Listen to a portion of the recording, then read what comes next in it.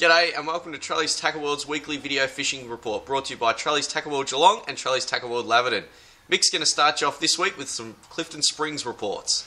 The squid off Clifton Springs have been excellent and they're only getting better at the moment. Some really good size stuff. Headed out there Saturday, managed to get at some nice size squid. They were probably about 1 kilo, mainly on the Gancraft jigs. As well as that, we got stuck into nice snapper and flathead out off the quarries there. So plenty of fish out off Clifton Springs. Get out there and give them a crack. It's been excellent. There's been some good snapper caught as well inside Corio Bay Inner Harbour. Drifting soft plastics along the channel edges has worked really well, getting fish to 5.5 kilo.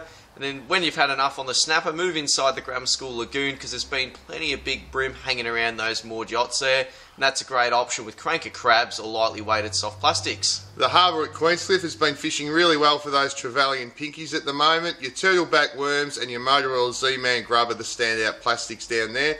There's also some squid in the harbour, and also outside in the bite at Queenscliff there's been some really big squid to 3.5 kilos, so get down there and have a crack on those. The big bluefin tuna is still holding out off Ocean Grove, Barwon Heads and down towards Queenscliff. You do need to be persistent and put in the hard yards with these guys, but there was 3 nice big tuna caught over the week, so get out there and have a go. The weather's looking good, so make the most of it. New product in this week are these Shimano Ocean Spouters. These will be ideal for the kings and probably even a good one for the tuna when they're up on the top. They've got a hole in the front, let the water in, spurts out the back, really creates some great commotion, so come and check those out. They're a ripper lure. Fitted with quality split rings and single hooks, so no need to upgrade anything on these guys. Another new one in this week is this Finor bait teaser reel. It's got the bait runner feature on it. Awesome strong reel, brand new on the market. Come and check those out. Really nice unit, that one.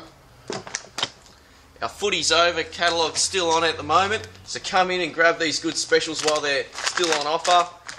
We have Seamaster batteries in at the moment too. There's a $20 trade-in on them, and they're flying out the door. Couple of specials in that catalogue are your Simulate Burley pellets, 2 for $10. That's a huge saving.